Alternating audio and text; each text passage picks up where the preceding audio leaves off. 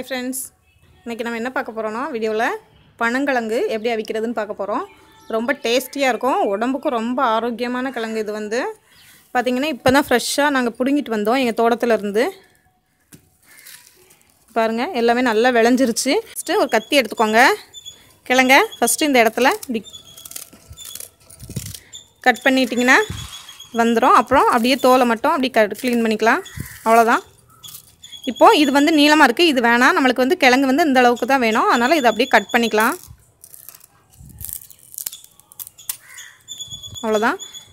இத மாதிரி எல்லா கிழங்கையும் கட் பண்ணி எடுத்துக்கலாம்.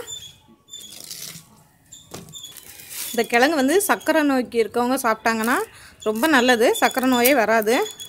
இது அவ்வளோ ஆரோக்கியமானது. இந்த கிழங்கு தோன்றப்போ அதில் மேலே இருக்க கொட்டைகள் எல்லாம் உள்ள நொங்கு தவன் இருக்கும். அது வந்து ரொம்பவுமே டேஸ்டியாக இருக்கும். இந்த கிழங்குகளை வந்து நம்ம அப்படியே வேக வச்சு உடனே காலி பண்ணிடலாம். ஆனால் இப்போ நாங்கள்லாம் நிறைய விளைய வச்சுருக்கிறதுனால என்ன பண்ணுவோன்னா இதை அப்படியே எடுத்து கொஞ்சமாக சாப்பிட்டுட்டு மீதம் இருக்க கிழங்கெல்லாம் நல்லா காய வச்சுப்போம் வெயில் அடிக்கிறப்போ. இப்போ நல்லா மழை சீசனாக இருக்குது. மழை முடிஞ்சதுக்கப்புறமா வர கிழங்குகளெல்லாம் நல்லா பறித்து காய வச்சு வேக வச்சு காய வச்சு வச்சுப்போம். காய வச்சு ஒரு டப்பாவில் போட்டு வச்சிட்டோம்னா நம்மளுக்கு எப்பப்போ தேவையோ சின்ன சின்ன பீஸாக இருக்கும். அதை அப்படியே எடுத்து சாப்பிட நல்லாயிருக்கும். நான் எப்படி உடச்சி காய வைக்கணும்னு உங்களுக்கு ஒரு வீடியோ போடுறேன். மொத்த கிழங்கையும் உரிச்சாச்சு. பாருங்கள் எல்லா கிழங்கையுமே உரிச்சாச்சு. இந்த கிழங்கெல்லாம் பார்த்திங்கன்னா இதெல்லாம் நல்லா விளைஞ்சிருச்சு. இந்த மாதிரி கருப்பு தோல்லாம் இருக்குது.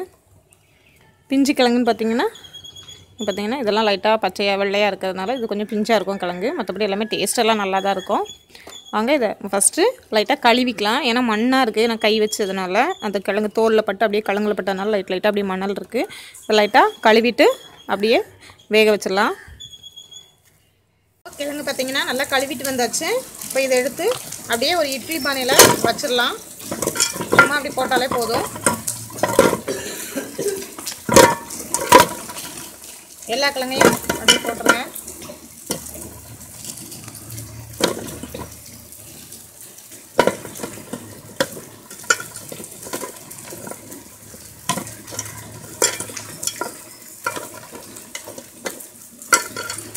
போட்டாச்சு. இங்கே பாருங்கள் இப்படி போட்டுங்க.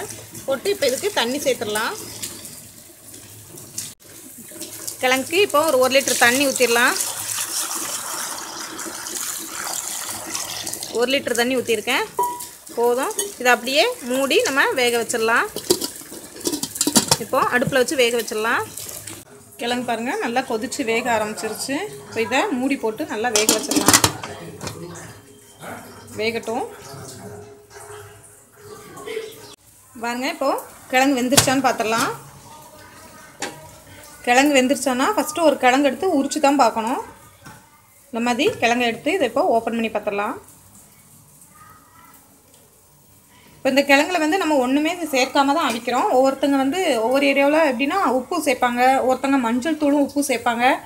உங்களுக்கு எப்படி பிடிக்குமோ அப்படி சேர்த்துக்கோங்க. நாங்கள் வந்து எதுவுமே சேர்க்க மாட்டோம். சும்மா கிழங்கு வெறுமனே அவிச்சு சாப்பிடுவோம். அது ரொம்ப டேஸ்டியாக இருக்கும். காய வைக்கிறதுக்கும் இது ரொம்ப டேஸ்ட்டாக இருக்கும். நம்ம உப்பு மஞ்சள்லாம் போட்டு வேக வச்சோம்னா காய் போட்டுங்கிறப்ப டேஸ்ட்டு கம்மியாயிரும். வெறுமனே அவிச்சு நம்ம காய வச்சு அப்புறம் சாப்பிட்டோம்னா ரொம்ப டேஸ்டியாக இருக்கும்.